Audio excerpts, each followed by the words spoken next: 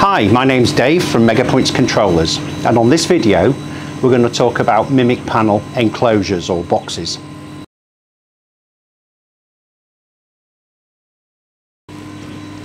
If you've seen us at an exhibition, you may have seen this panel. It's a demonstration panel. It was copied off a customer's layout and it's fully functional, but it's just a little bit unwieldy. So what I want to do is replace this with this guy, which is a little bit smaller.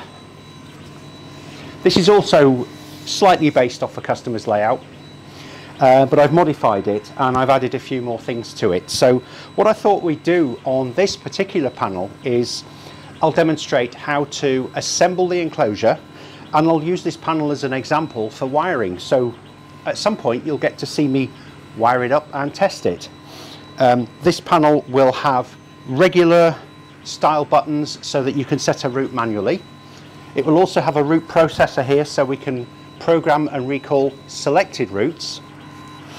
And it also has LEDs for feedback display. So it'll be having a feedback module as well to indicate track occupancy. And I think to dovetail this video into a new series on hacking with the Arduino, I'm going to write some code for an Arduino to effectively build a simulator so that it will look like trains are actually travelling around the tracks. And I thought that would be a useful example to share with everybody and get you going on how to use the Megapoints controllers in conjunction with an Arduino and have a bit of fun as well. Now, the instructions on the website for building an enclosure differ slightly from a larger panel like this, which is made from 4mm plywood, to a smaller panel like this, which is made of 3mm. It's actually a 2.8mm this, and the new one will be exactly 3mm. It's a slightly different wood, a bit stronger, firmer than this, so I think it'll be suitable for a medium-sized panel. But what I'm going to do on this video is first we're going to cut and make the enclosure. I'm going to lay it all out and I'm going to show you which bits go where, because the principle is the same irrespective of size. Some panels have just two holes, one on each side, the smaller ones, to lock the top to the bottom.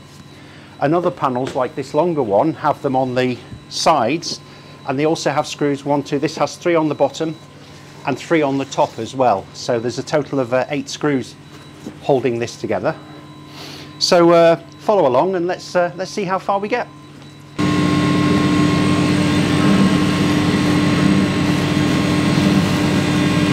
So here's the base being cut. The most important thing it's done, I think, is to put the logo on for now. But the problem with panels that are over 550mm is that they consume a lot of sheets of wood. In this case, it's going to take 3 sheets of wood to make this enclosure, whereas something like an A4 I can do in a single sheet. Okay, let's see what we've got.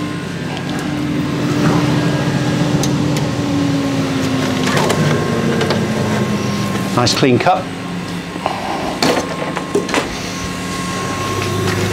And here's the first piece. With this panel, it's the first time I've ever cut it, so I designed it last week, but I haven't yet tested it, so you'll be watching me hope it works. What could possibly go wrong? So we'll load a second sheet of wood and cut the second part.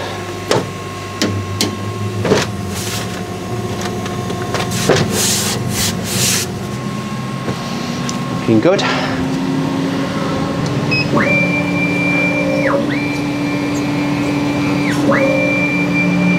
And we're good to go.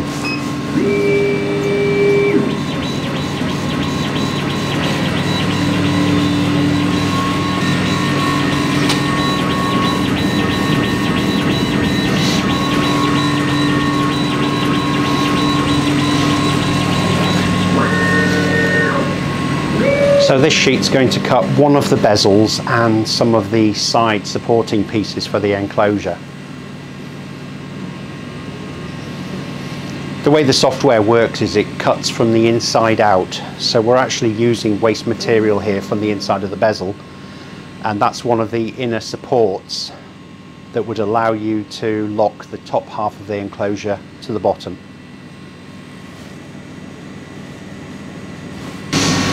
So that's sheet number 2 done. Nice clean cut again, and this sheet contains the shorter sides, the bezel, and half of the longer sides.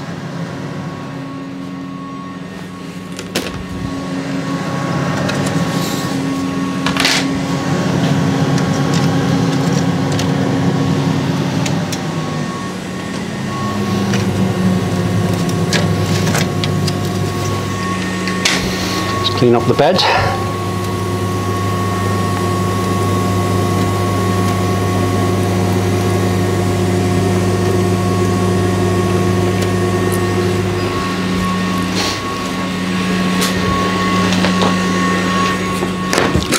Just make sure I haven't left anything lying on. There's a few little bits. Good. And the final sheet, sheet number 3.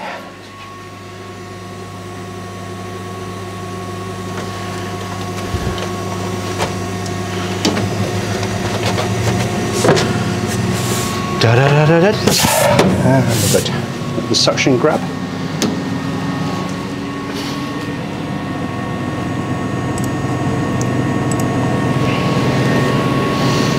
So we'll test.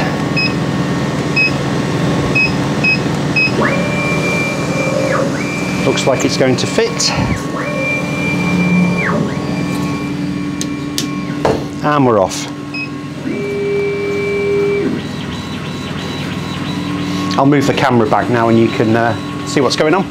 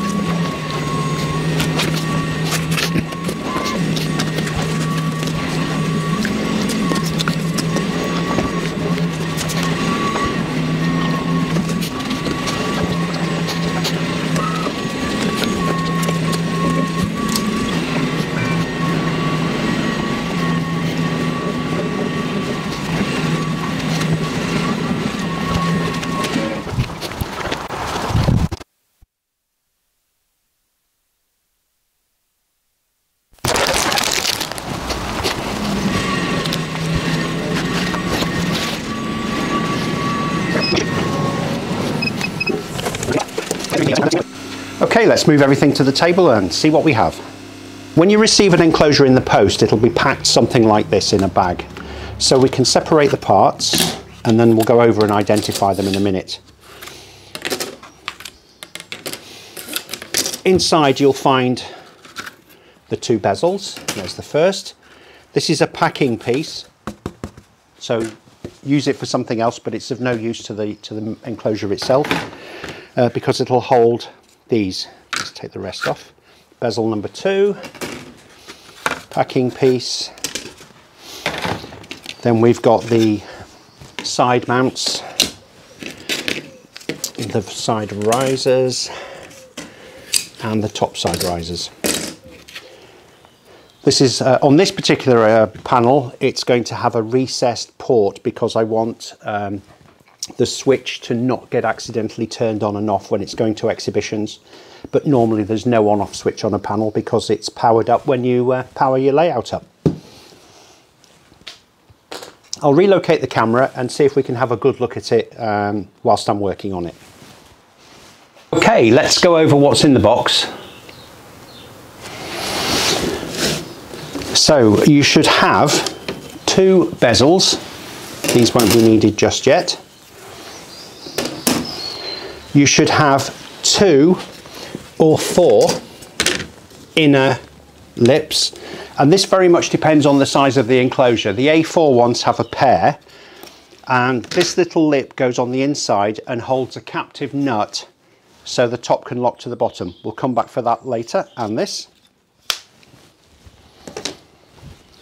And if you look at the other vertical risers on the side, there are two types. There's one type with slots or tabs cut in it and one without. So you should have two with tabs and two without for the sides, and two without and two with tabs for the long parts as well. Now, the way I make the box is I start from the base. So the sides with tabs I don't need yet, so I'll remove them. So that leaves me 5 pieces to start the enclosure. I genuinely have not tested this yet. It's the first of a new design. When you look at the wood, you'll see one side is cleaner. It might have a slight burning on it. The other side is what I call the dirty side. It's got all the marks where the laser splashes back off the frame that holds it. That's the side that you want to put towards the inside so that you end up with the cleaner side on the outside. This is the base. The logo goes to the outside. So first of all, we'll offer up the side piece. The logo should be face down. Pop it into the tabs. If it's a bit tight, chew it off a little bit with a hacksaw, or I use a Stanley knife. Let's try it with the back piece. That's okay. The same with the side pieces, dirty side upwards in this case because we're going to fold them up. Dirty side up. And that is basically, that forms the bottom of the enclosure. So we've got the base with the logo upside down, the front and back, if they have logos, they should be face down, and the sides, and you want the dirty pieces sticking up.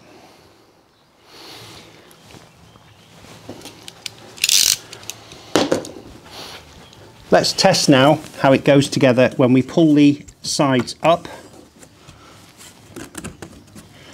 and we slot the sides together. That's a good fit. That's a good fit. And that's a good fit. Oops, it was until I knocked it over. There we go, let's get that back in. Good fit there. Okay. Okay, I'm happy that goes together. So now we'll just glue it. What I use is decent quality white glue or PVA. Push it together. Let's find my PVA. So I'll just run a bead along this joint.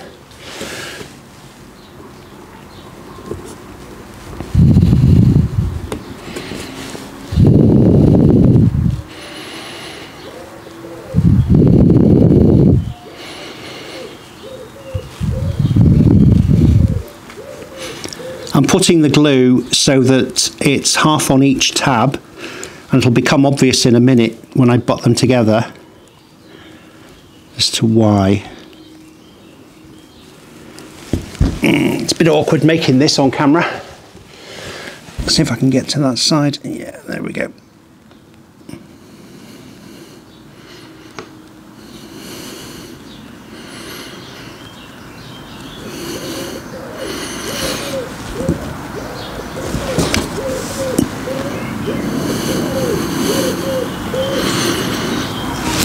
Don't forget to do the little tabs here and here, and this guy here and here.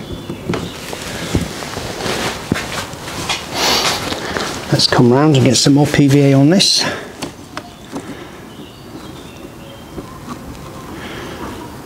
Apologies if my hand's in the way.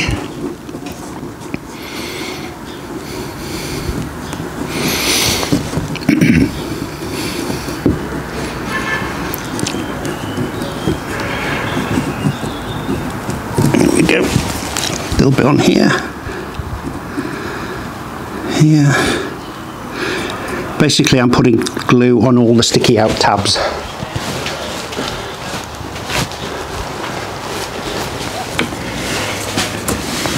We'll go down this side.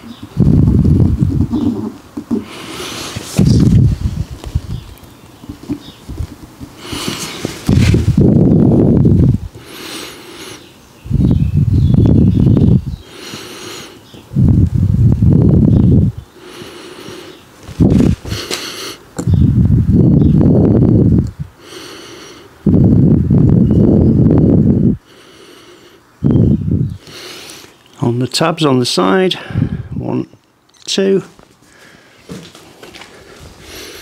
Tabs on the side there, 1, 2. Tabs on the side there, 1, 2. And the last side.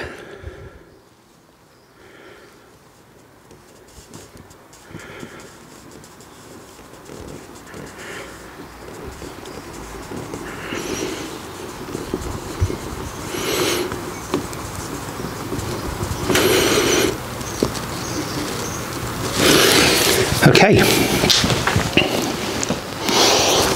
so the next question is, how do we hold it together? If you've got elastic bands, use them. You could use the roof rack rubber bands. There are many ways to do it. I use these webbed bands. They're absolutely brilliant. They were a £5. But then again, I make a lot of enclosures. Let's pull this out to the approximate size. Put these sides up. 1, 2, 3. The fun with plywood is it tends to bend or warp, and there's nothing you can do about it. All I can do is ensure it's absolutely flat when I cut it, so you get a good fitting side.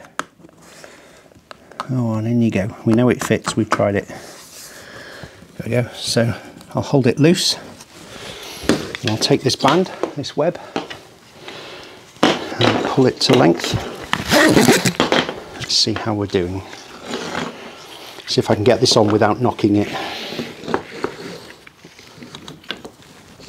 Put a bit on each corner. No, not big enough yet. Let's make it larger.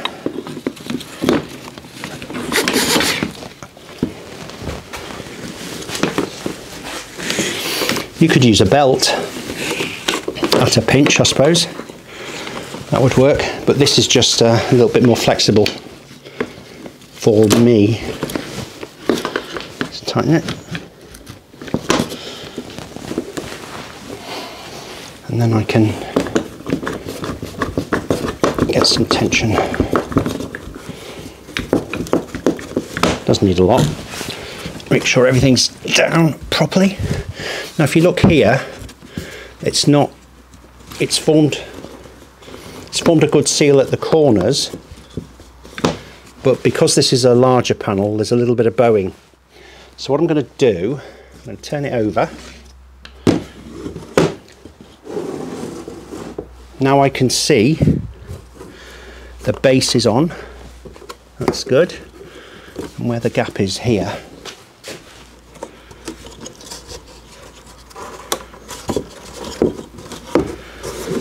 And what I'll do there is I'll use some clamps. The bigger ones tend to be more effort to do. Will that fit? Of course it won't. So we'll put a clamp here and another one somewhere in the middle, like so. Good. Happy with that. I don't think this is critical, but get it right, do it once, I suppose.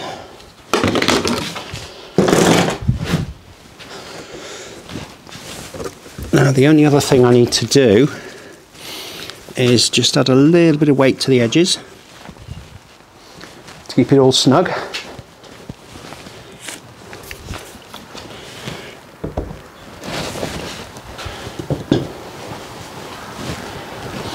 And I think we'll leave that for half an hour or so and see what we end up with.